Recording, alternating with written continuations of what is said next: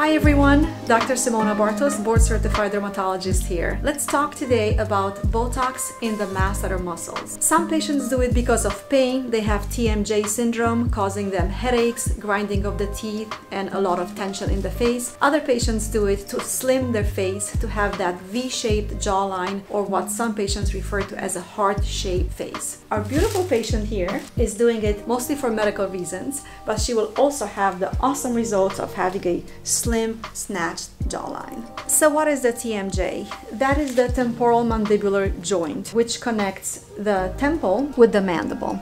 So many patients, for different reasons, find that when this joint gets inflamed, they have a lot of clicking, locking of the jaw, tension, headache, even migraines, and a lot of tension in the face. This can happen for multiple reasons. Patients that had dental work done where they had teeth extracted or teeth implanted, patients that had braces, or for whatever reason the jaw is not closing properly.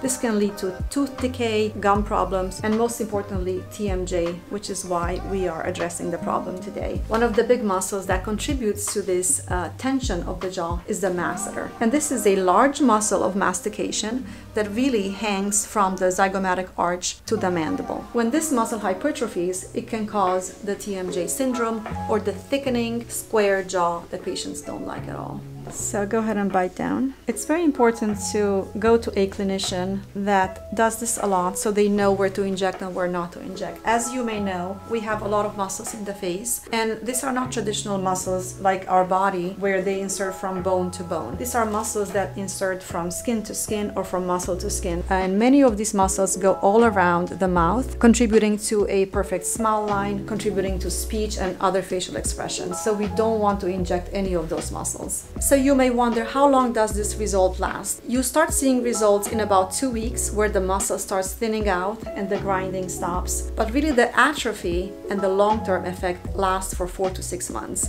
So you don't have to come in every 3 months as you normally do to get your Botox on the face, but really once or twice a year is sufficient for most patients. You can use any toxin. I prefer Dysport, but you can definitely do Botox, ZMN, or Jeuveau. Any toxin does the job. So for her, we're giving her about 20 units in the masseter and about 4 units here in the temple area because she does have headache in addition to the clenching, grinding, and waking up tired, which is for most patients the #1 sign that improves right away as soon as they get the toxin. So what side effects can you expect? Most patients feel some burning, some patients can experience bruising, and very rarely patients can have some asymmetry of their muscles of the face. She also gets headaches from her TMJ, so we'll inject about 4 units here in the temporal area. Some patients are afraid of the effect being permanent, but it will not be permanent. As the effect of the toxin goes away, the muscle regains its body and its strength and comes back to normal.